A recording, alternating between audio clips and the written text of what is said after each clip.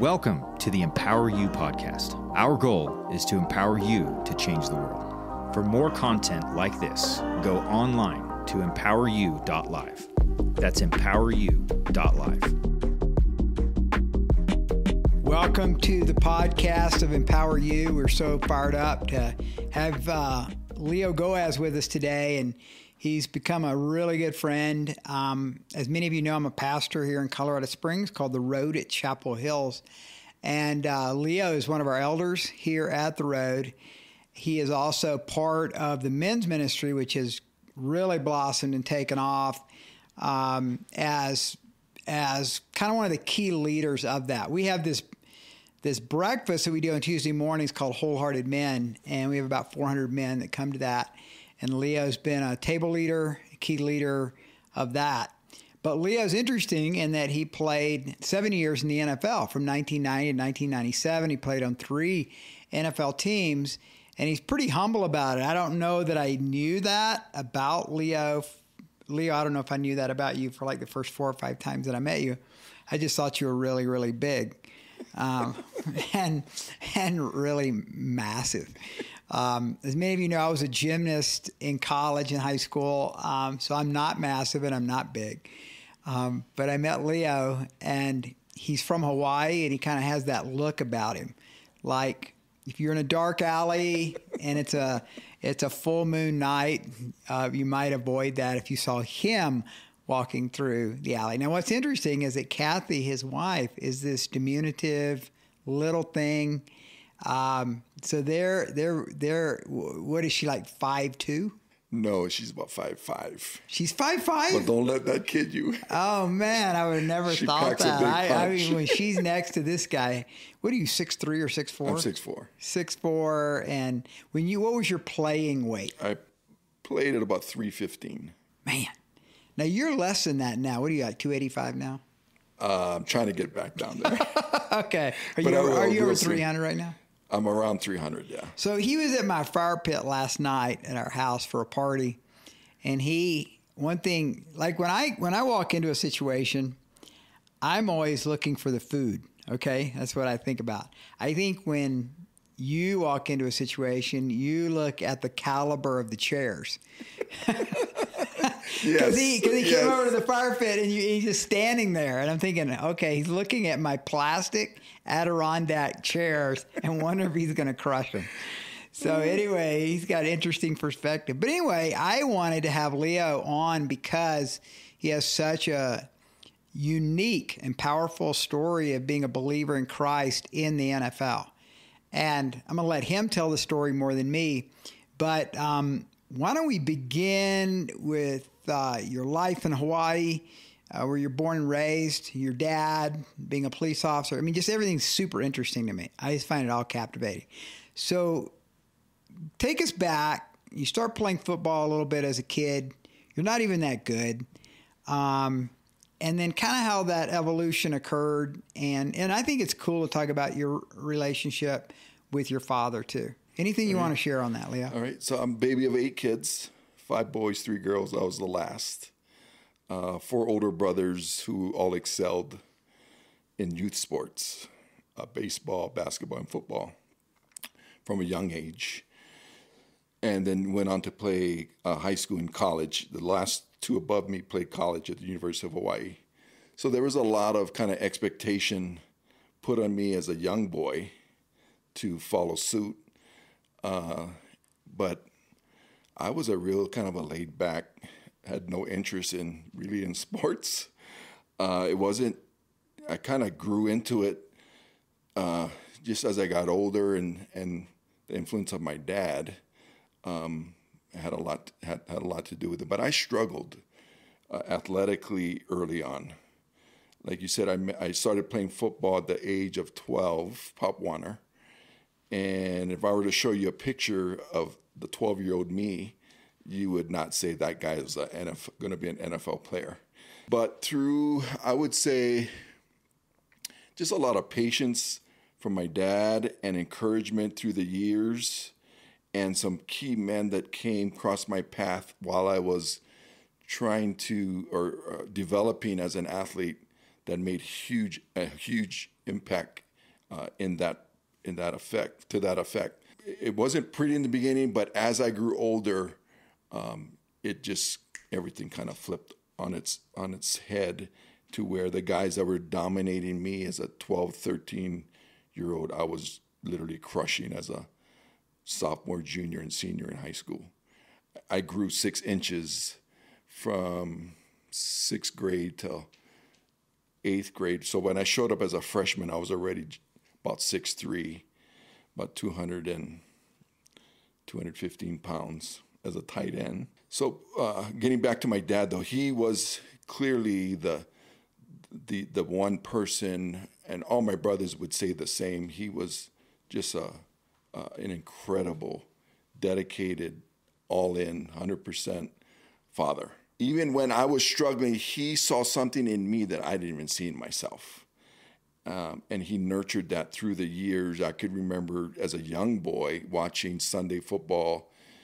That would be probably in the late 70s. And he would tell me, that's going to be you one day. And I was like, okay. And he kept doing that throughout the years, just instilling that in me. That was really his dream for himself, to have one of his 5 boys play in the NFL. That was clearly his dream for himself. Went into high school, and things from an athletic standpoint really changed from prior to that. I got a lot stronger. My skills began to develop. I think to sum it up, my brain and my body kind of was syncing together to where signs of athleticism were starting to show. And I just, at that point, wanted to make my dad happy. And so I worked my tail off. I was a workout maniac. I met a gentleman who had a gym not far from where we lived on Oahu. And that one individual instilled a lot of confidence in me through weights, through strength training, and through development in my body, to where and I bought into it 100%. And so when I showed up in high school, at the private school that I got into, I was stronger than all the offensive linemen, and I was only a tight end. I was just really strong, just from working out so hard and for those couple of years with this gentleman. And high school was a great experience, although there were other parts in my life that were a mess. Athletics was something that everybody began to know or associate me with, was my ability to do well at football and to play and do really well at basketball. I was a basketball player as well. As far as athletically overall, it was a process much in kind of instilled by my dad and nurtured by my dad. My brothers would always kid early on that they had big doubts about me early on. And so when I finally, got into college and beyond, we still laugh about that till today. And I'm in my mid-50s, so it's the athletic part was definitely a thing of just persistence and having an internal drive to want to do very well. Now, you said your older brothers played. Everybody was very athletic, sounds like, in the family. Was there a teasing, a kidding that went on as kind of the caboose, sort of the last one, that maybe even spurred you on some? Not really directly to my face, but I could hear it amongst, chatter amongst my older 2 brothers right above me. And what's the age span? So the middle brother is 7 years older than me. He's the one I'm really close with, and then the one below him is 5 years older than me. Then we have a sister in between that brother and me. So there was nothing like hazing at home because my dad wouldn't have tolerated it. But the middle brother was the best man at my wedding, and he even shared that with his speech at my wedding, that they all had their doubts about me. And I was at that time when I got married, I was in college already, about to, look like I was going to go to the NFL or had a chance to. And so that's something that even, they still kid around with. But I think it was just a matter of me. I'm the tallest. Everyone in my family, the brothers are like 6'1", 6'2", and then I was, 6'4", and so my dad actually wanted 10 kids, but my mom said, nope, that's it. You got 8, and shut it down at 8. Yeah.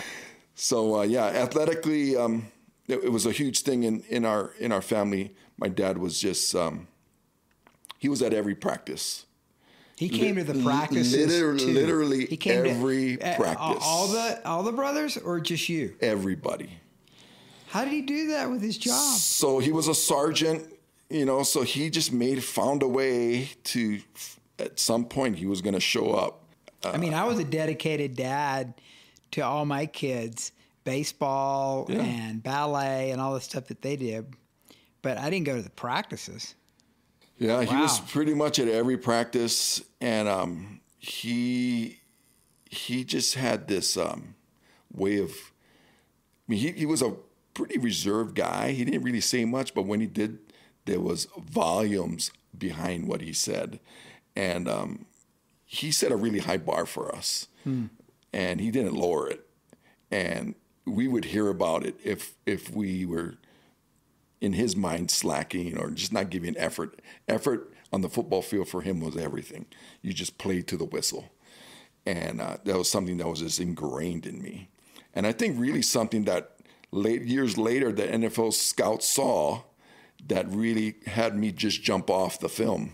And when they watched me play, because I literally would play to the whistle. And some of the highlights that they show today back in Hawaii is my senior year, me escorting on a screenplay, running like 80 yards, outrunning the running back into the end zone against BYU. That's a reoccurring film clip that they always show when it comes to University of Hawaii sports, is that one clip. And but it was just a part of me. It was just something that I didn't even have to think about. Just something that I just did. Yeah. So let's talk about Kathy a little bit, and that how you guys met, and then she was sort of part of your spiritual journey. Very much so. So we met going into our senior year in high school. The summer going into our senior year, she was a cheerleader for our rival school. All boys Catholic school. She was at an all girls Catholic school, cheered for this all boys Catholic school, who in the state of Hawaii has put more guys in the NFL than they would rival any big high school. They've got 25 guys through the years in the NFL. Marcus Mariota, Tua Tagovailoa are the more recent ones. But anyway, so we met in high school. I was instantly fell in love, and we dated our senior year, and got married actually our sophomore year in college at University of Hawaii. She was going to go away to a mainland school in Oregon, and luckily her father threw in a new car if she stayed home, because he didn't have to deal with out-of-state tuition. Oh, wise move. Yeah, so I thanked him for that, because I'd already committed to stay home and not go away. I said no to some big schools that I had offers from, but that decision, my decision to stay home, was a 5-minute conversation with Dad at home. In our conversation, your dad wanted you to stay in Hawaii. There was no question, and the way he communicated that to me, which made a lot of sense, was he used my 2 older brothers who had already gone through the University of Hawaii, and how that led to just opportunities in the community. Got it. How the local fans never forget the guys that play for University of Hawaii, and it's true. So when I go home today, having played in the NFL, they want to talk UH football. They don't want to talk NFL. They want to talk about the days in the early '80s of me being a UH player, which all those guys were just diehard fans. It's like a mini version of the SEC where these guys would tailgate from as soon as they could get in the parking lot, which I think they opened up the gates at like 1 o'clock in the afternoon, and kickoff was until 7:30. And so these guys are like tailgating all day, going. So it was just a electric atmosphere back then at the University of Georgia is still the same way, and I mean, I think 90% of the fans in Athens would know more about Herschel Walker's college career, the 3 years he was there, than the 12 or 15 years that he was playing pro ball. Yep. And it's true. Like everything revolves around in a atmosphere like small town, kind of small state like Hawaii, small town like Athens. Everything revolves around college football. Yep. Yeah, so getting back to Kathy, athletic standpoint, everything was great. Again, I was a popular guy because of that. But spiritually, that was something that was not evident, mainly by my actions and just the way we grew up. We grew up Catholic, but it was like we barely attended. We barely even went. So because of that, and because my dad was he didn't really, they didn't really supervise us really well, so we were up to no good with just, for me, it was girls early on in high school. So by the time I met Kathy, I guess you could say I kind of had a reputation of that, which I'm not proud of. But Kathy was different, and that's what attracted me to her. She was very strong and very, she knew exactly, she wouldn't back down. And she knew exactly what she wanted. And that, to me, combined with my dad, was the reason why I think I made it. Because there's many times in the process of getting from A to B that I just wanted to quit, give up, and go do something else. But she kind of kept me focused and kept me, I should say, engaged in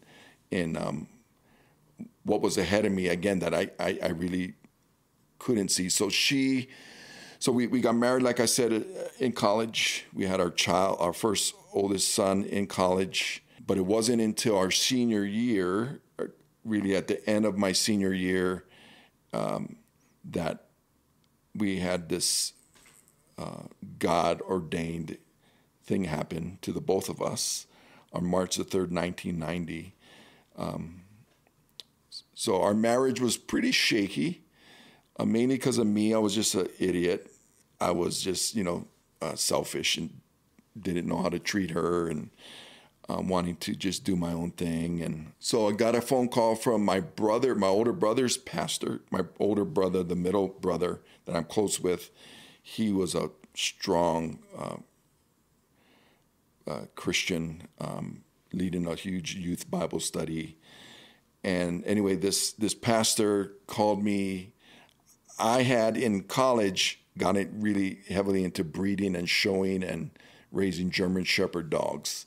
So this pastor knew that. So he had brought this black lab puppy, and he called me out of the blue and said, I got this puppy. I know you raise dogs. I need some help. Can you come over and kind of just get me started, like food and how to care for it? And so I spent the day with him. We went shopping and bought whatever he needed. And then he invited Kathy and I over for dinner at their house. He and his wife had a barbecue. And then we were sitting around in their little living room after dinner, just talking about a whole bunch of different stuff, mainly about, the draft, because this was like a month before the draft, the NFL draft. And by that point, so you're a senior at University of Hawaii, and is Kathy the same age? Yes. Well, she's actually a year, about 9 months younger than me. So I'd already finished my senior year, already went to the NFL Combine, and did really well there, to where my the attention toward me was just going like this, leading up to the draft. Like the 49ers flew me out a week and a half to 2 weeks before the draft. They flew 8 guys up. I was one of the 8. And they said, you 8 are going to be our first 3 picks. And that was true. But I wasn't one of those 3. But all that was all in the media constantly. So the pastor knew all that because he watched the news, he read the papers. But he wanted the conversation shifted at some point to how is our marriage, and how is it was mainly about our marriage. And through that, I think he was able to kind of figure out that we had no Jesus in the middle of it. And so at about 9:30, 10 o'clock at night, he systematically kind of walked us through the salvation message, what it means, and clearly laid it out.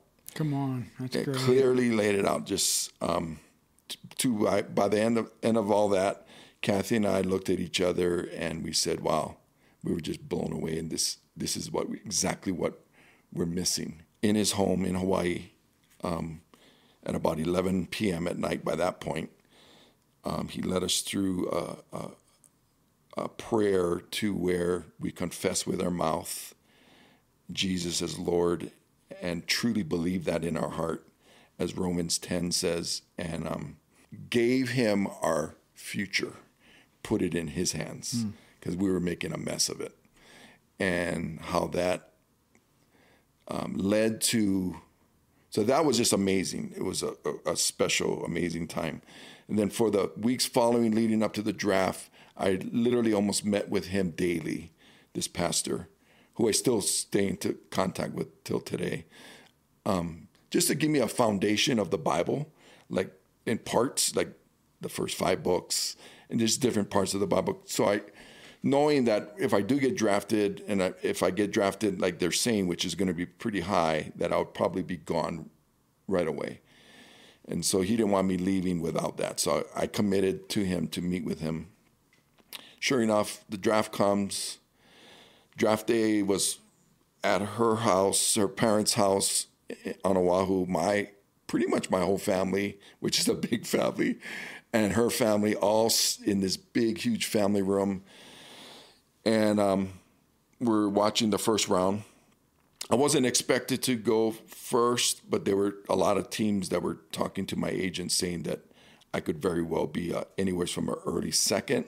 But I was definitely going to be a first-day guy. And they were looking more in the second round, which is what ended up happening. So right as the telecast went out on pick 58, ESPN went out. They closed up the coverage, and my phone rang. Literally as the TV coverage was going down, because they had 60 picks. And I was the number 60th pick. And so the phone rang. It was the Chargers. They basically said, how would you like to be a Charger? I said, I would love to be a Charger. And the room exploded. And they had already picked me. Literally, I was on a plane that night. They flew me out. We had a quick little party at my dad's, at our home that we grew up in. And then I was off to the airport. I had to get on a plane and do a bunch of media stuff back in San Diego. Like everything, my whole life just changed like overnight.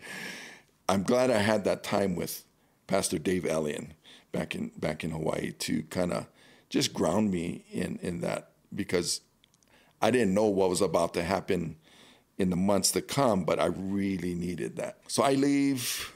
I have a mini camp that same week, like a rookie mini camp, which I do well in. Then we have a full-blown mini camp with the veterans, do really well there. I think we had 3 mini camps leading up to training camp. I did well in all of them, to the extent where they named me going into training camp as their starter at left tackle. Wow, that's amazing. Basically said that's my job to lose. That was in the press, in the papers. I was obviously pretty stoked about that. So first day of training camp, I'm all those mini camps are in shorts, right? Which mean nothing, right, in football, other than you're quick and you're fast and you're athletic.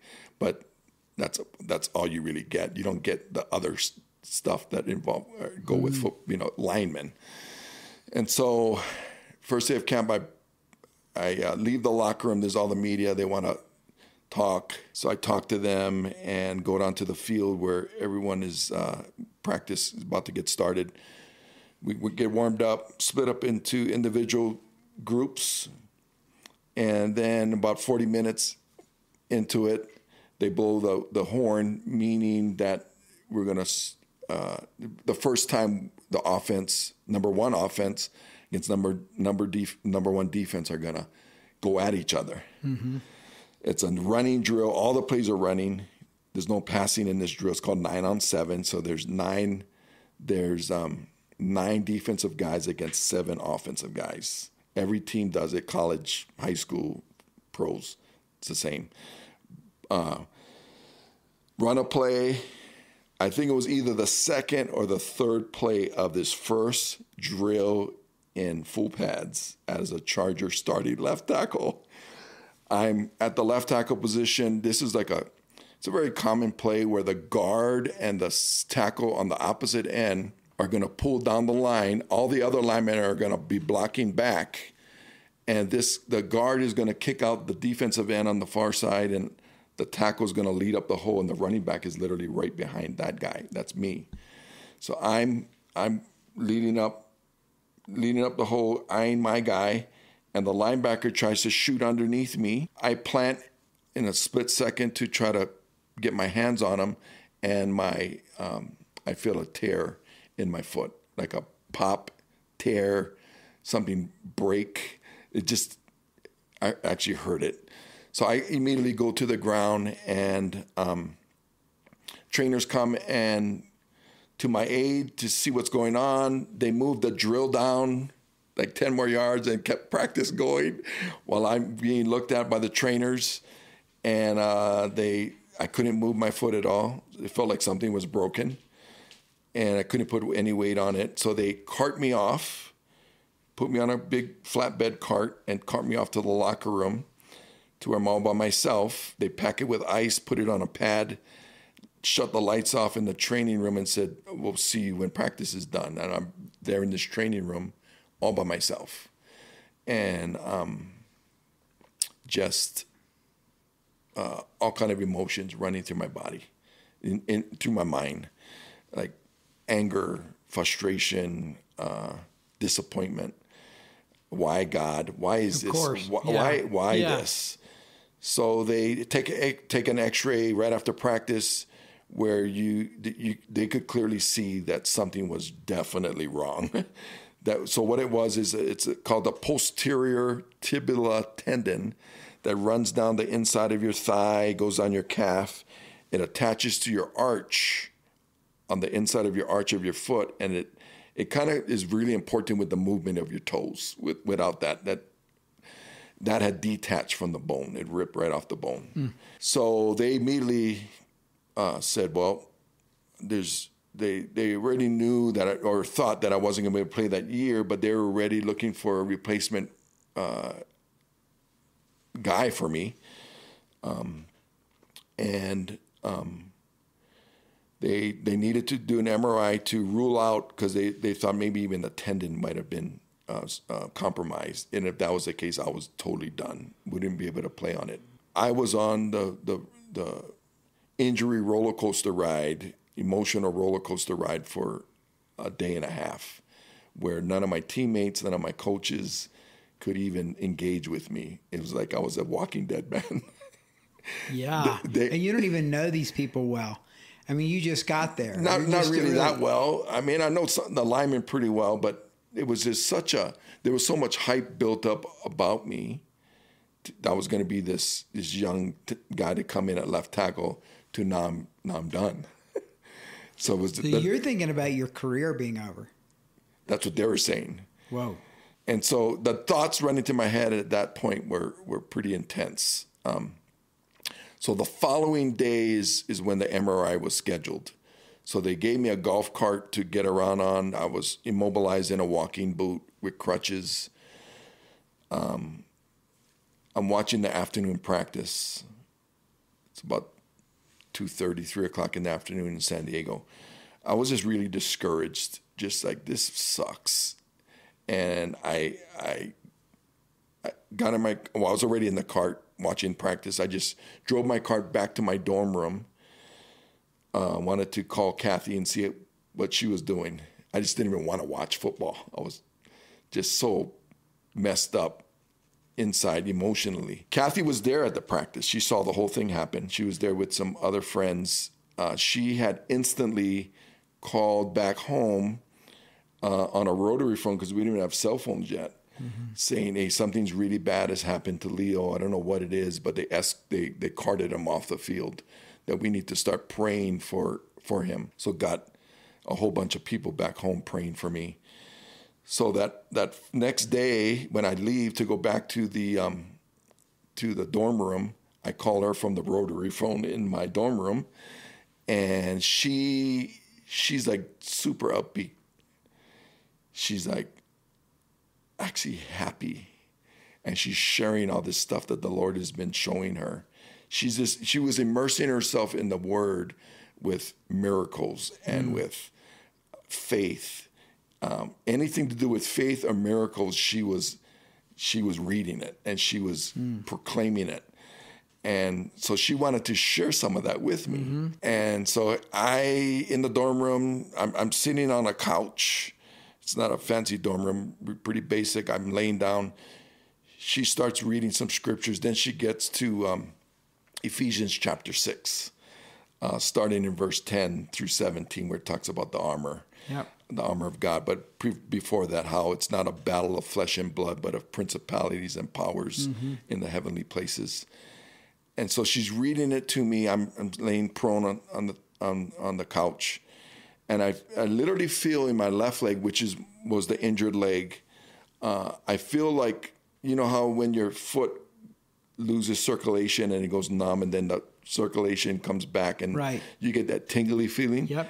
That's the feeling I felt as she's reading Ephesians 6 to me. I was like, what?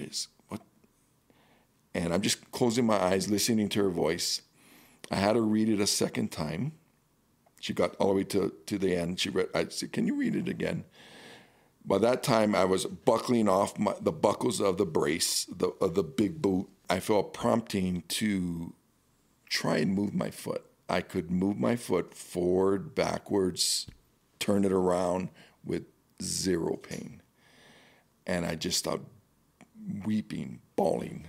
My goodness. And Kathy's like worried, like, are you okay? I explained to her what was going on, what was happening. God literally on the spot put that tendon back together. That night, so that when I shared it with her, it was a great time of just rejoicing and Thanksgiving. But I still had this MRI scheduled at like 7:00. This trainer picks me up, takes me down to the place where they're going to do the image. And for the whole time I'm in that little tube, the MRI tube, the enemy is taunting me, crazy stuff like, God didn't heal your foot. You're going back to Hawaii and be working the sugarcane factory. It's just crazy thoughts. Yeah. You're going to be a security guard or whatever. Right. And so I am, being a kind of a fairly new babe in Christ, I didn't know a whole lot of scripture by memory, but I knew a couple. And the two that jumped out to me during that time in the tube was, greater is he that is in me than he that is in the world, and I can do all things through Christ who strengthens me. That's good. So for 55 minutes or so, I'm literally audibly saying that pretty loud. And they have a microphone in it. So you were speaking out over scripture. Myself. Yeah. For 55 minutes, I'm doing it. The trainer, when I'm done, the trainer's waiting for me. He takes me back to the college where we were at, and I sleep soundly. Wake up the next morning, go to the training room, and the trainer sees me coming in, and he like waves me in, like get over here. I go back there. I put the boot back on, but I didn't really need it. I put the boot back on, and I'm going in there, and he goes, and he's from Hawaii. He's a local guy, so he has a little local kind of. We had that little local way of talking to each other. He goes, brother, I don't know what happened, but the MRI is absolutely clean. They can't see anything wrong with your tendon. Everything is fine. Man, And wow. yeah, so looking back, and Kathy and I often talk about it, and every time I share it, I believe that God allowed that whole thing to play out and to happen as a kind of like a memorial stone for us, where he had the Israelites go back into where they crossed and get these stones to remember. Yep. I think that was meant for us to walk through that really dark period. God was going to heal me of it, and that we would always be able to, that was like a stake in the ground in our faith. Yeah. And that we could always go back to and remember when. And we still do till today. And we have throughout the years. I ended up playing my whole rookie year.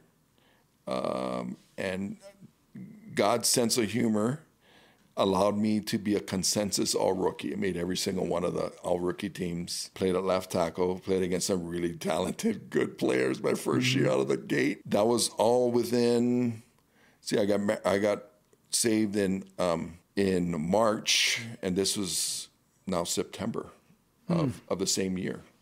All that had happened, I got injured, got healed, and then ended up playing the whole year out at left tackle, and was on my way. Did you ever have an injury in that foot again? Did not.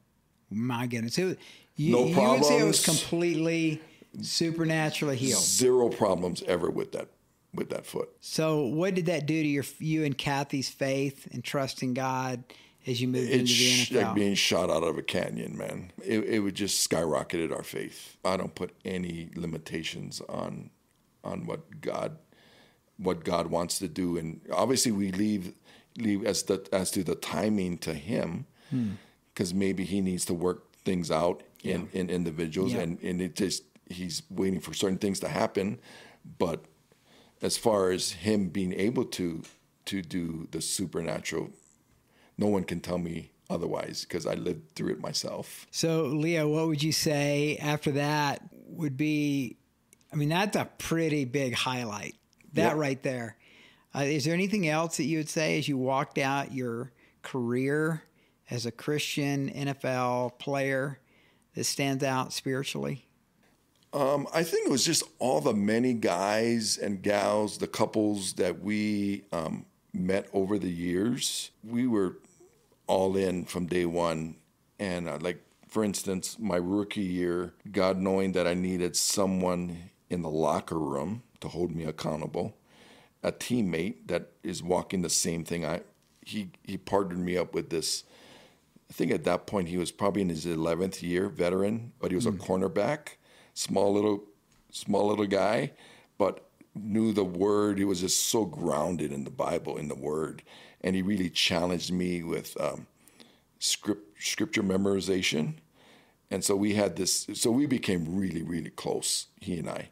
His name is Gilbert. He's still alive. He's in the Chargers Hall of Fame. But just certain ones that God has brought up across our path. Those are the special memories that I have from that point of view in the NFL. Is walking out, because the NFL in itself is so phony. It's so superficial. It's so shallow. It's, you see people showing up to games.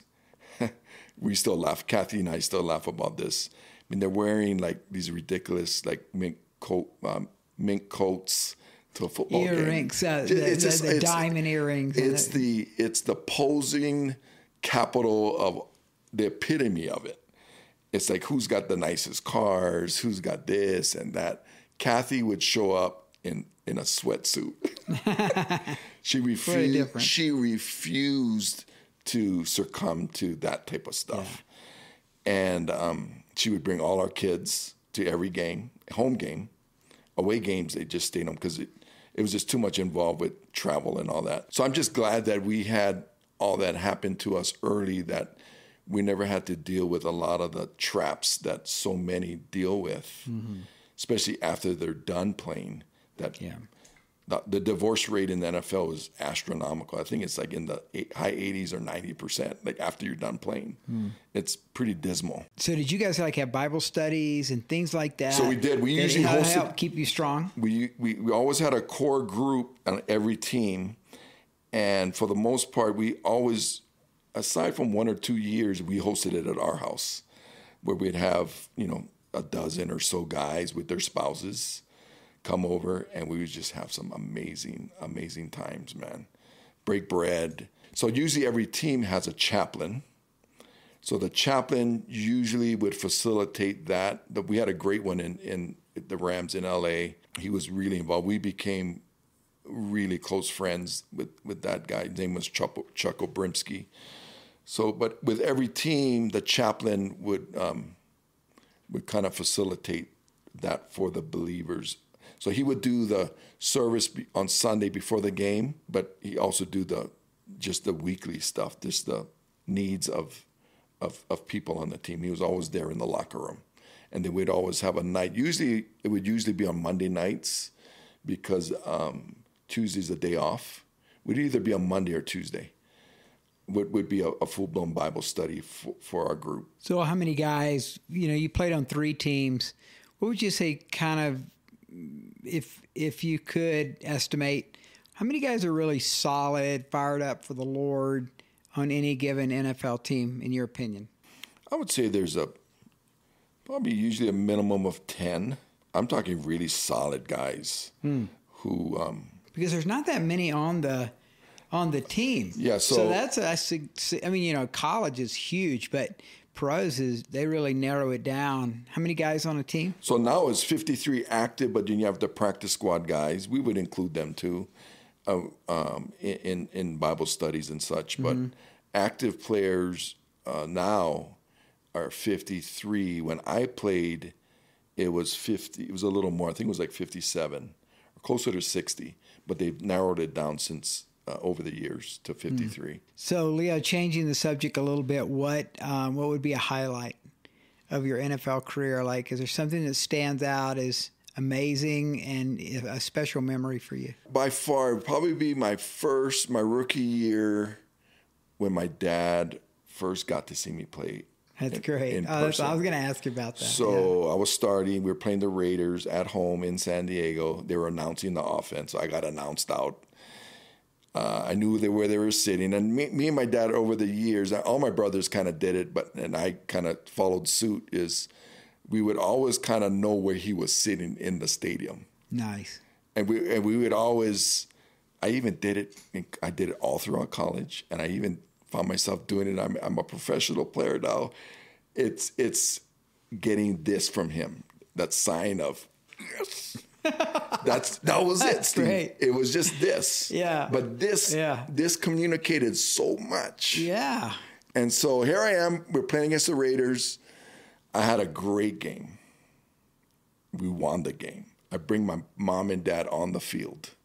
We take these pictures that all the family has. We have it back at our house.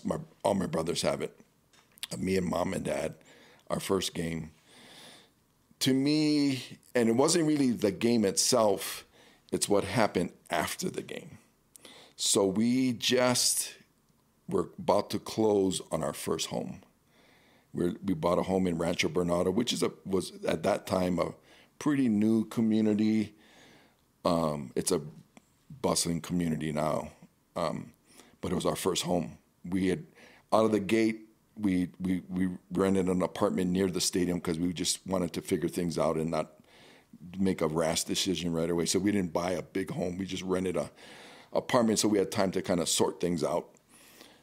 But we ended up doing that right before the end of the season. We had this time where, we were actually showing them the house. The house was being finished.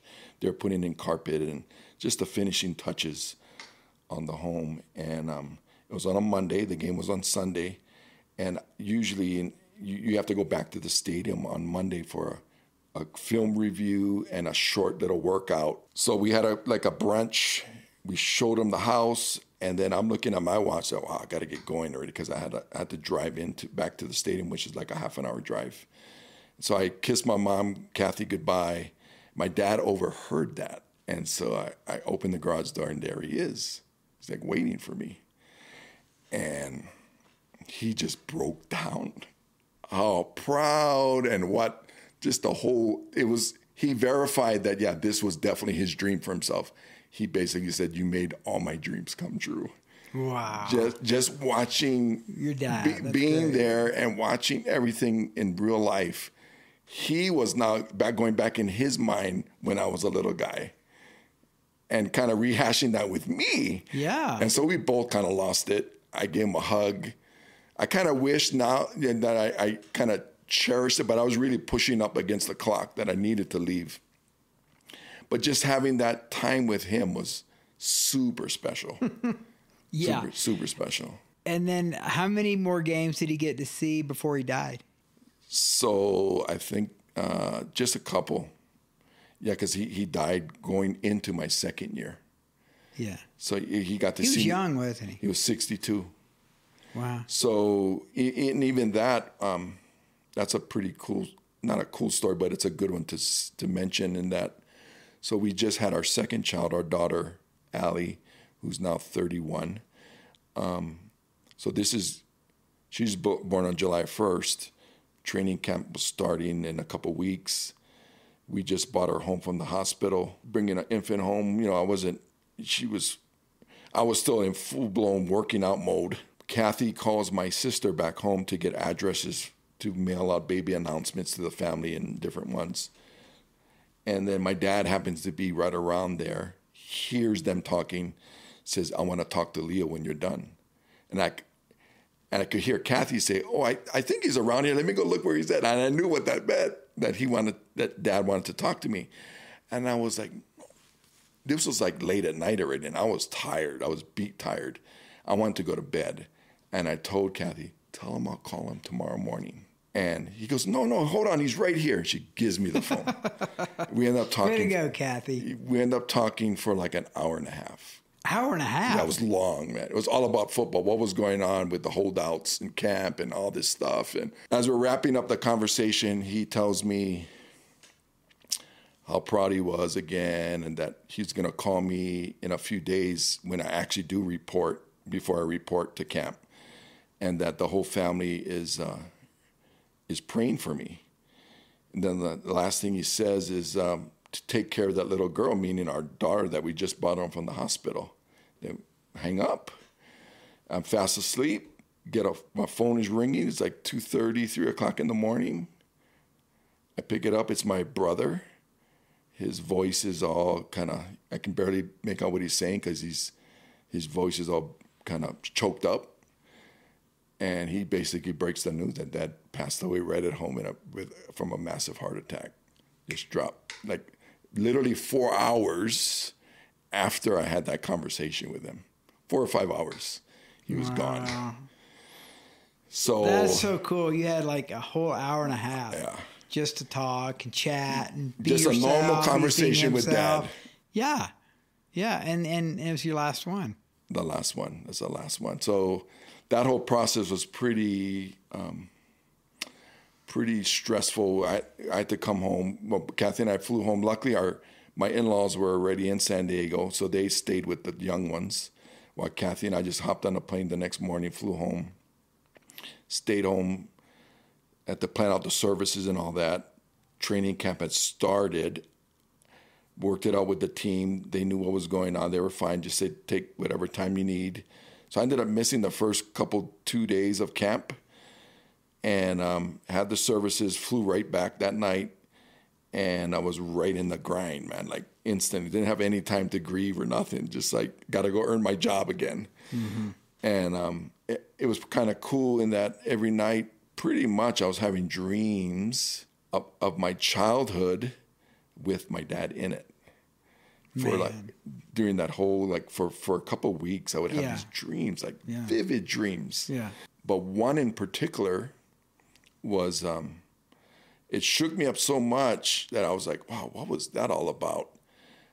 It was basically when I went back to the Lord with it, to kind of piece it together, he was showing me that all my life, since I started playing, since I was 12 years old, I played for the sole purpose to honor my earthly dad. And that broke his heart. Yeah. And I needed to repent of that, and I did on the spot. Wow.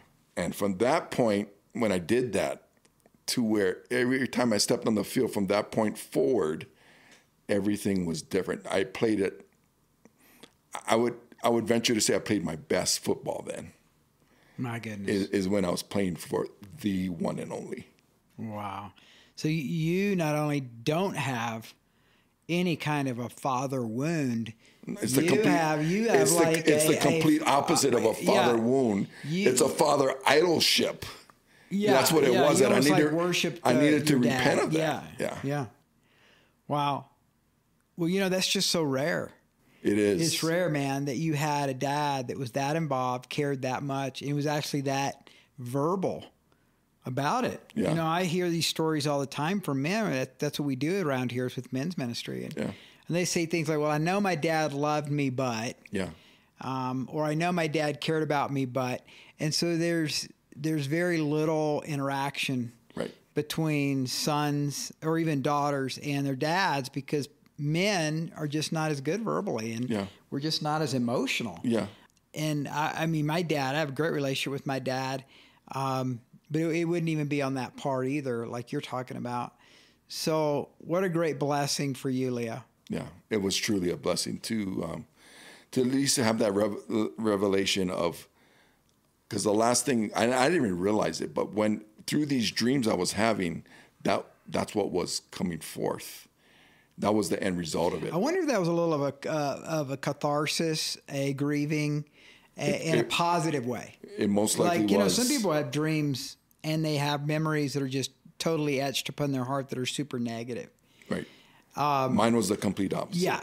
Yeah. That's so awesome. How long were your parents married? They were married. I think they were already in their closing in on 40 years or close to it. So they married young. Really young. Yeah. So what's your background as far as your ethnicity? So both sides, I have Portuguese. Okay. So from mom and dad. So mom was half Portuguese, half Hawaiian. Her mom was pure Hawaiian. And then my dad's side is half Portuguese, and the other half is European, like English. Now, was he big? Is he a big guy? Wide. How tall? He was probably 6 foot. Okay. So that's the thing, right? Because all the boys, if you were to stack us all up from the oldest to me, it was like this. So that's why Dad wanted a couple more. He was projecting out, saying I could have. So that's why he wanted 10 kids. He just seen them getting bigger and bigger. He just figured if that 8th one, that Leo doesn't make it, I need 2 more to get a shot in the NFL. Yep. That's a cool story. Well, bless you, Leo. I mean, this is really good. I didn't know the last part, about. And you told me about the phone call. I do know about that, but I didn't know the dreams and the stuff that happened later. God is good. You finished out your whole career as a believer. I mean, you never wavered. You actually got more fired up. It seems like as the years went by, and you told me even about some of the, which we don't have time to go into now, but just some of the disappointments with some of the people who called themselves Christians, and kind of tried to take advantage of you. But you didn't seem to let that scar you or build up any bitterness. You were still going to follow Christ. Well, that's the thing. That's the big takeaway for everyone is what I would want them to get is that, and that God allows us to go through things. I think a lot of times for our growth, because that's where we truly. It's like in the NFL or in any sports, you have walkthroughs, right? You go through, and the true test is in the game, but it's all the preparation leading up to that. I think God allows us to go through a similar type of thing where He shows us things, then He'll have us go through it. And sometimes it's very difficult, but it's to get us to another place in faith or so understanding. And He's done that so many times with us. Yeah. That you don't really understand it all, but when you get on the other side of it, it all seems to make sense why you had to go through what you went through. That's right. Well, men and women, you that are listening to this or watching this, there's really not any difference in your job and what you do than what Leo has done or I do. Some people get more notoriety for it, but the reality is that being a witness for Christ, continuing to walk with him, is really the answer and the solution for everything. And we're going to go through disappointments. We're going to get injured. We might get injured emotionally. We might get injured spiritually. We might get injured mentally. And I want to just challenge you guys from Leo's story that you hang in there, don't quit. You're going to get knocked down. You're going to get faked out. You're going to go, and some of you carry scars from your past. And I think, Leo, you would say that everybody has something, right? Absolutely. And then you've got to just kind of put the uniform back on every day. That's right. And go back out on the field in the arena. Exactly right. So, so I've had 9 surgeries. Hello. In my playing career, bunch of knees. You kind of go through that whole process of dealing with that and then strengthening yourself to get back to a level to where you can compete. And it's something that I've had to do 9 different times. Why so many? I don't know, but what came out of it is just a resilience. Yeah. A resilience of, okay, this is a problem, but I can get through it, and God is going to be with me through it. And through that, I think just became incremental pieces of added strength given to me, or capacity that I probably wouldn't have had if I hadn't gone through it. Yeah. Everything was just peachy, rosy, keen. Yeah. That's so good. That's so good. Well, thanks, Leo. Yep, my pleasure. I feel like I could just talk to you for another couple hours, but thanks for giving your time to this, and thanks for being a friend, a bloodstained ally for me and for my family. And thanks for all of you out there.